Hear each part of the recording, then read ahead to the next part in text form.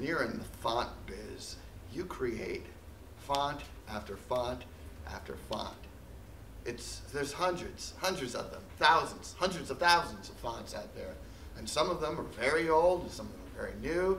And, you know, you want to be able to catch lightning in a bottle. You want to be able to catch that lightning.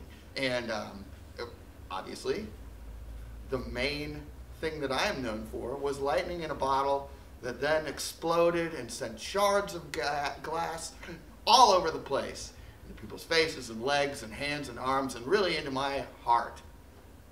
So yeah, I'm the creator of over 550 fonts. This is the one